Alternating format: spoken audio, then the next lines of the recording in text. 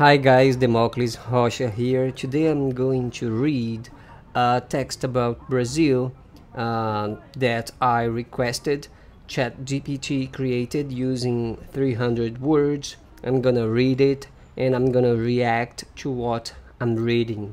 I'm a Brazilian, so let's see what ChatGPT created using 300 words about Brazil. Brazil, the largest country in South America, is a vibrant tapestry of culture, nature, and diversity. I wonder what tapestry is. I'm not sure. If you know the meaning of this word, please let me know in the comments section and let's interact. So, moving on. From the bustling streets of its metropolitan cities to the lush Amazon rainforest, Brazil captivates visitors with its beautiful and warmth. Okay, bustling streets, I imagine, are streets with a lot of people, right? A lot of life. I'm not sure what bustling is though. And it says here, to metropolitan cities, to the lush Amazon rainforest. Lush, it's probably something good, right? Vibrant, maybe, with a lot of trees, is a lush Amazon rainforest. I'm gonna have to check on that word lush. Okay, moving on with the text created by ChatGPT. At the heart of Brazilian culture is its people. I believe that's true for every culture, right?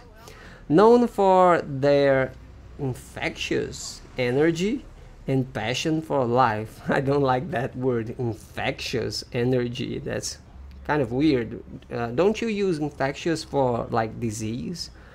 Bon, well, moving on. Brazilians are renowned for their love of music and dance. I do love music, but I don't dance.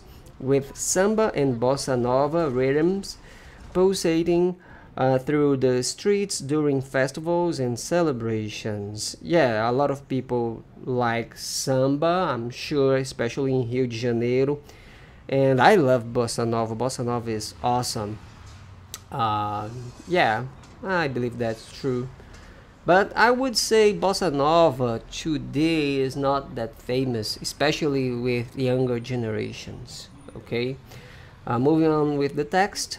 The country's rich cultural heritage is reflected in its cuisine and flavorful fusion of indigenous, African, and European influences. That's correct. Feijoada, a hearty stew of black beans and pork, is a beloved national dish, while tropical fruits like açaí and guava tantalize the taste buds. Well, let me see if I understood this. Hearty stew. I'm not sure what hearty means in this situation. I know the word heart, right? But hearty, I'm not sure what it means. Stew of black beans. I know what feijoada is, so I have a pretty good guess what they are about what they are describing, because I have had feijoada multiple times. And it's a food that I like, but it's not something that I want to eat every day, right? I know it's made of black beans and pork, and it is a beloved national dish. People like it. Okay, but I would say more people from like Rio de Janeiro, maybe Bahia, they like feijoada a lot. Let me see how long. Oh, it's taking. Oh, it's taking over 4 minutes. This video now. So I'm gonna stop here. I'm not gonna read all the 300 words. I don't want to make this video very long. So I would love if you guys would comment on the questions that I raised while I was reading this. Thank you for your time. I hope you have a good one. Bye.